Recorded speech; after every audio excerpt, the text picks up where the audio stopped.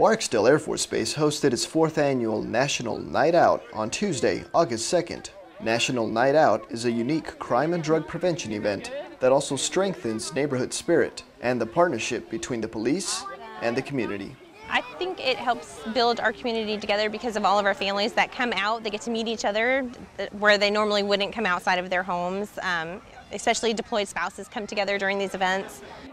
The Airman Family and Readiness Center, Enlisted Spouses Group, the 2nd Security Forces Squadron, and the Barksdale Air Force Base Fire Department came together to put on this event. And we get to hand out all of our pamphlets, which, normally would get walked by if you sit at a store, but when you got Sparky and all kinds of goodies to get the kids excited, the parents get the, fire prevention rules and everything.